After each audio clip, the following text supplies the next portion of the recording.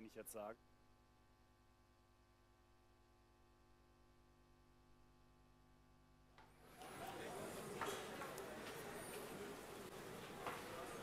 In einer Weltpremiere können wir heute zum ersten Mal die Beta von DayZ zeigen und haben dazu auch gleich noch den Lead-Entwickler da. Und damit herzlich willkommen, Eugene. Hi, welcome and nice that you are here with us and that you brought the beta of DayZ. It's the first time that we actually see it. Yeah. And I'm going to start the material that you brought, and we're going to talk about it and try to keep close to what we are seeing, but I'm pretty sure we have lots of questions that are maybe not exactly covered in the gameplay we are seeing. So this is the Gamescom demo, and it's the beta version. When will we actually play this? Well, that question has no answer yet. I'm sorry to say that, but the reality of it is that we finished the technology that is supposed to support DayZ really recently, and it took 4 years to create the new platform, the new engine. And about 3 to 4 months ago, we decided that we want to share it with this world, and we created this demo to showcase the new technology itself, the visuals, the animation system, the physics, to basically show the people that we're heavily working on it, and we want to deliver the best game possible. Also, I'm going to just translate that a little bit. Das ist jetzt hier die Beta und es gibt noch keinen Termin, wann ihr das werdet spielen können. Aber sie wollten halt jetzt auf der Gamescom zeigen, dass das Spiel natürlich weiter ganz, ganz stark in der Entwicklung ist und dass sie jetzt eigentlich 4 Jahre an dieser neuen Engine gearbeitet haben, auf der das jetzt läuft. Darüber werden wir jetzt im Detail natürlich auch noch ein bisschen sprechen. So, of course you said a new engine, and that's of course something very, very interesting. It's rather unusual to change the engine in development. Yeah. Why did you do that? Well, the problem there was that when we started the early access development of DayZ and it was delivered on the main branch on Steam and actually started selling, was a game that was running on real virtuality, which is the engine that Arma 3 runs on, which is a bit of a different fork as well. And I would say that it was a different thing that we worked with, but also neither of those engines was able to support what the DayZ as a game should be. And if we want to have a good game, we quickly found out it was necessary to make large technological changes to the engine. And those were eventually so large that we basically decided to create a new platform for the company, which is called Enfusion. And we mentioned it a couple of times. It's basically a work of a couple of guys that joined Bohemia a couple of years ago and brought their own engine called Enforce. And this engine actually became the base platform for Enfusion, and we learned a lot from the development on real virtuality, both Enforce and the Enfusion itself. And it's still continuing work. It's probably not going to end anytime soon, but it's going to support all the games that Bohemia is going to be making in the future. So it's a large undertaking, and it probably hurt the early access a little bit, but I think for the long term or in the long run, it's going to be best for the games that we're going to make. Also, DayZ hat kommt eine neue Engine, das wurde ja schon mal manchmal berichtet, Enfusion is the name of the new engine. Und sie haben daran sehr, sehr lange gearbeitet, denn sie haben einfach erkannt in der frühen Phase schon vom Early Access von DayZ, dass diese Engine, die ja ursprünglich für Arma 3 gemacht war, also die what's it called, Virtual Reality? Real Virtuality. It's switched. When you look at VR, it's RV. It's just a switcher. Die Real Virtuality Engine, die ja auch für die richtigen Hardcore-Militärsimulationen benutzt wird, die waren nicht so wirklich geeignet für das, was man mit DayZ machen wollte. Und dadurch, sagt es auch selber, ist auch der ganze Early Access Prozess ganz schön ins Stocken geraten und das hat auch dem Early Access Prozess geschadet. Das ist ja sicherlich nichts Überraschendes. Das hört man ja immer wieder in den Kommentaren, so von wegen, ist immer noch im Early Access. Das ist einer der Gründe, dass sie eben eine neue Engine brauchten, die flexibler ist. Sie haben auch Leute von der Frostbite, former Frostbite developers, you said? No. Actually, it's the engine that they brought in was Enforce, yeah, but the guys, I think, I don't want to say anything stupid, so okay. I can't remember from the top of my head, but it was a hire that happened before I actually entered the company. Okay, also schon eine ganze Weile her. So, it's been a while. Die haben Leute von der Enforce Engine übernommen und wie gesagt, die haben jetzt die letzten Jahre an dieser neuen Engine gearbeitet. Mit der Beta wird sie ins Spiel integriert. The beta is going to be the switch point for the engine. Yes, basically, what we wanted to deliver in the end with DayZ Beta, besides all the features that we promised, because we want to implement them in that patch that's going to go out after we're done. We also wanted to bring a tool set and DayZ servers out for the public. So with DayZ Beta, we're going to release basically everything that we use to create DayZ, so that the community can actually create their own mods and make some awesome creations for Steam Workshop. Also sobald die Beta rauskommt, werden auch alle Tools, womit diese Beta gebaut wurde, veröffentlicht werden, damit eben auch die Community damit schon arbeiten kann für diese Übergangsphase. Jetzt sehen wir natürlich, wenn wir jetzt hier zum Beispiel Material sehen von DayZ, jetzt hier aus dieser Beta-Version, das sieht jetzt auf den ersten Blick nicht so viel anders aus, aber der Wechsel war halt auch eben notwendig, um die ganzen Sachen, die sie auch in Zukunft noch planen, dort einzubauen, viel leichter in die Engine reinzukriegen. So, what we're actually seeing in terms of gameplay and the graphics, of course, the change is not very visual. It's not like something that when you sort of look on day 1 and day 2 and they are completely different games. So the people that are going to play the game are not seeing the changes that much. They haven't seen it before, but I think as soon as you actually start playing that game, the new version, you'll see it immediately. Like, there are of course issues, you can see it in the video, from like weird camera collisions and like some bugs and things like that, but that's all polished, that's going to happen within the next 3 months.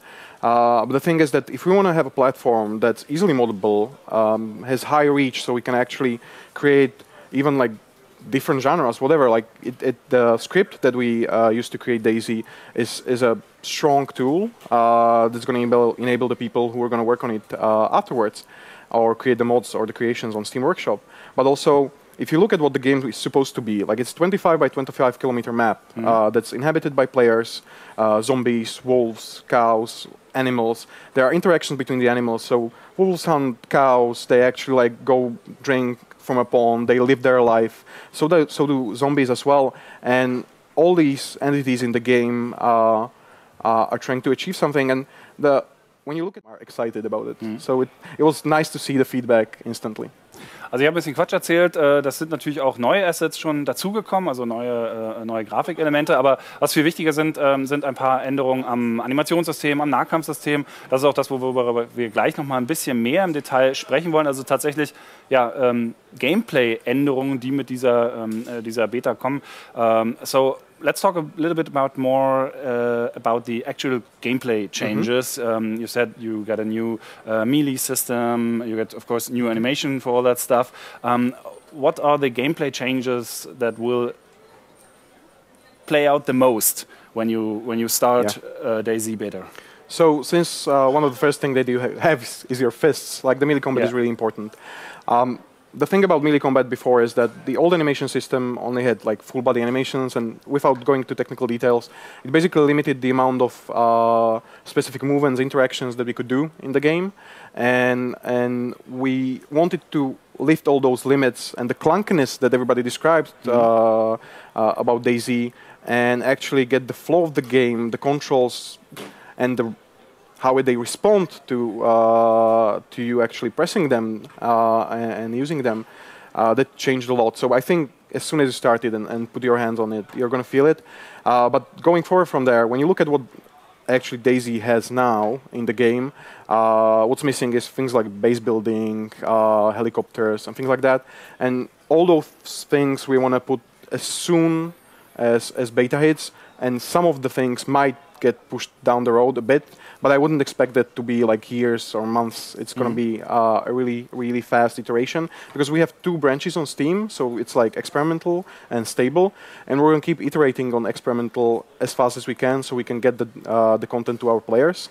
But yeah, all those features that we promised from base building, they're going to be there and available, so you could set up your own camps with lights and watchtowers and just like actually guard the stuff that you actually looted from the world, from zombies and players, and you're going to be using locks and all that just to secure the position. And this is going to be in the beta as soon as it launches. Yes. So base building will be there at the start. Yeah, yeah. Cool News. Also, ganz kurz nochmal zusammengefasst, was das jetzt alles war. Nummer 1, es wird, sobald die Beta startet, ja, Basisbau geben. Es gibt weiterhin natürlich 2 Varianten, DayZ zu spielen. Einmal auf dem auf der Stable-Variante quasi und einmal auf den experimentellen Servern, wo sie so schnell wie möglich versuchen werden, neue Inhalte nachzuliefern. Das ist ja jetzt auch schon so. Und dann ging es noch ein bisschen um die ganze Geschichte, wie ja, DayZ sich immer so ein bisschen clunky angefühlt hat, weil das ja auch eigentlich nicht ein Spiel ist, was, also die Grundengine, der ganze Motor, der das ganze Ding betreibt, ist ja nicht für so eine Art von Spiel gedacht gewesen. Deshalb hat auch das Nahkampfsystem in dem Spiel immer ein bisschen komisch sich angefühlt. Also hat selber gesagt, ja, so eine gewisse Clunkiness, die wahrscheinlich jeder DayZ und wahrscheinlich auch jeder Arma-Spieler kennt. Das ist einfach so ein bisschen Teil dieser DNA. Und davon wollten sie loskommen. Also im Kern-Gameplay einfach eine flüssigere und eine angenehmere Erfahrung zu machen. And I would imagine that seeing all the other games that came out that were inspired by DayZ,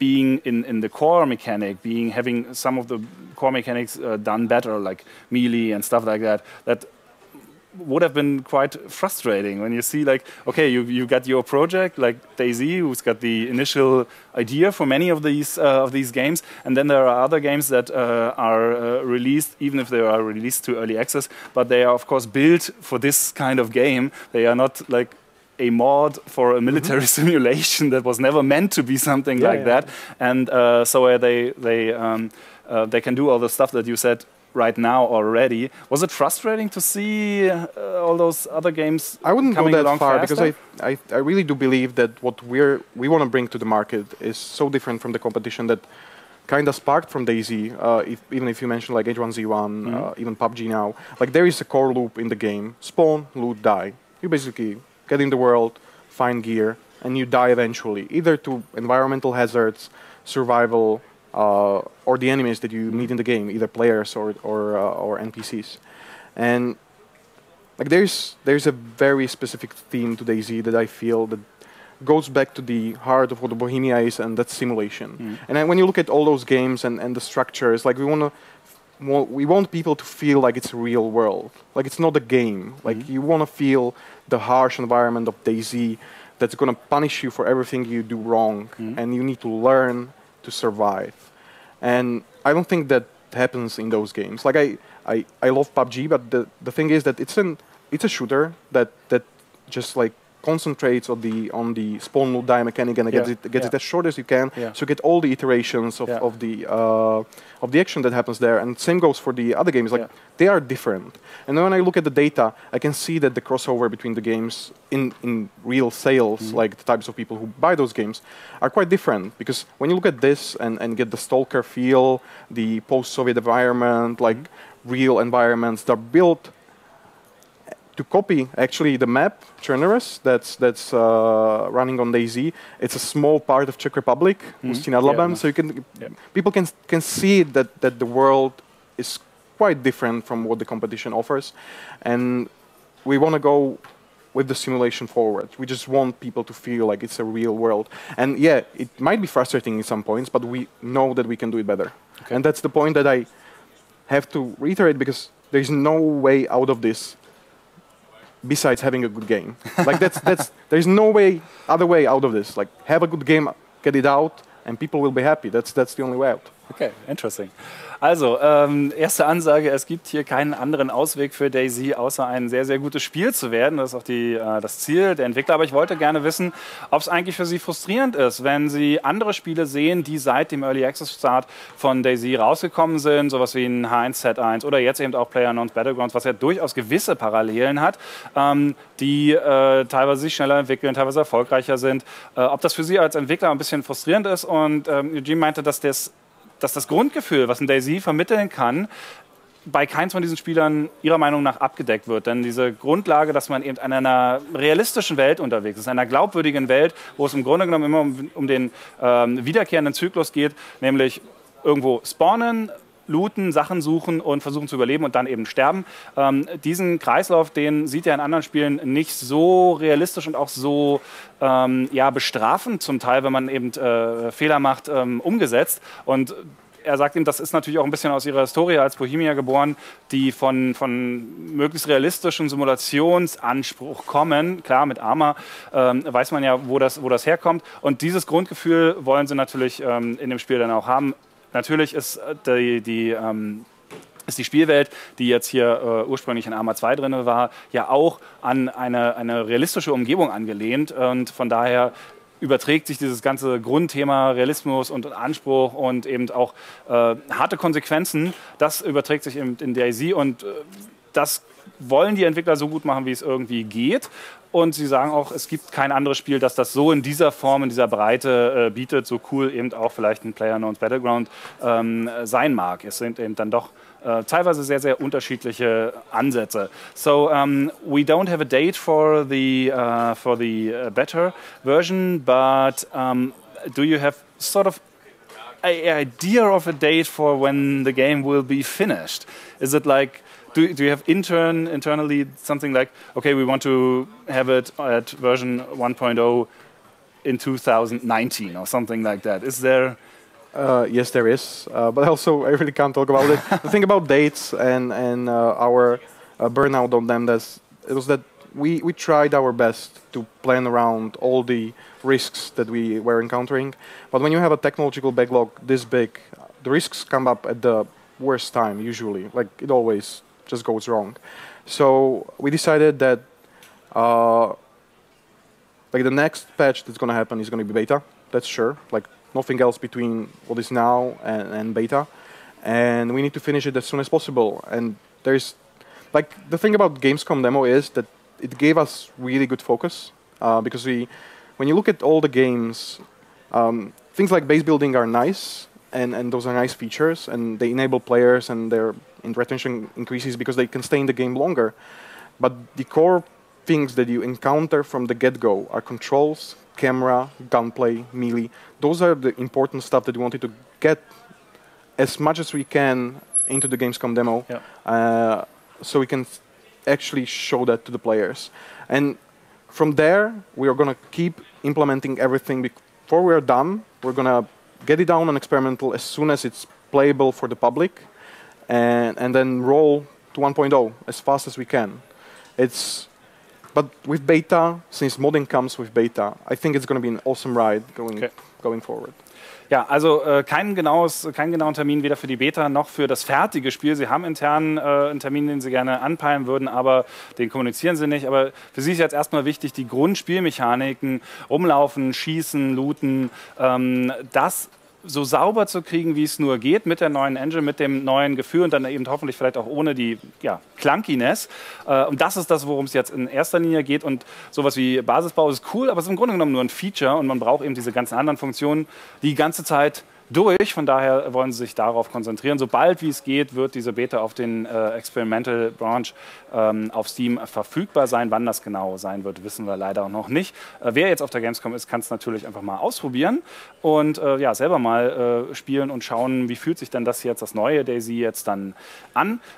Eugene, thank you very much for being here with us and telling us about the better. And well, maybe next year we see something that's near to version 1.0. I do believe that when you see the game in this state and when you play it on the booth, you can probably come to a conclusion it's not going to take that long. Okay. But it's just not really worth saying that on a concrete date. But yeah, thank you for having me. Das war's von unserer Seite aus und ja, wir schauen mal, wie es bei uns hier weitergeht im Stream. Ich glaube, als nächstes steht an, ich habe mein Programm nicht hier, sehe ich gerade, also weiß ich gerade nicht, was als nächstes ansteht. Lasst euch einfach mal überraschen.